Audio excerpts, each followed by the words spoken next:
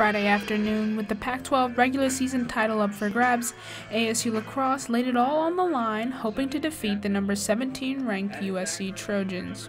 Through 30 minutes of play, the Sun Devils kept pace with the Trojans. USC never led by more than 3 goals, and the two teams went into the locker room tied 7-7 at halftime. The two teams stayed even for the first 5 minutes out of the break, but from there, USC took the advantage, scoring 4 straight goals before heading into the final period of play.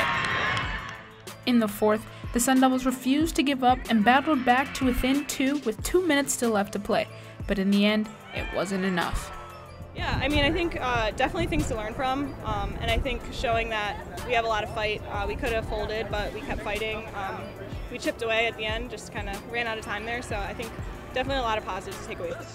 Despite the 13-15 loss, the Devils were all smiles after the game when ASU recognized 16 seniors who would be moving on from the ASU Lacrosse program.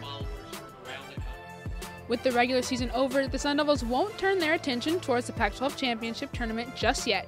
Coach Tim McCormick made sure to emphasize that this program's focus has been, and always will be, to cherish one day at a time.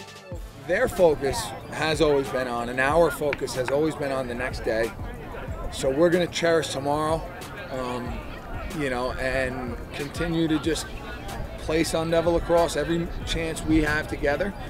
And if that, culminates in something like that, it'd be excellent. It'd be great. I mean, they definitely deserve that, and we want that for them, but we will keep our focus in the present. With the loss, ASU will have to wait until the Pac-12 tournament to earn its coveted first Pac-12 title.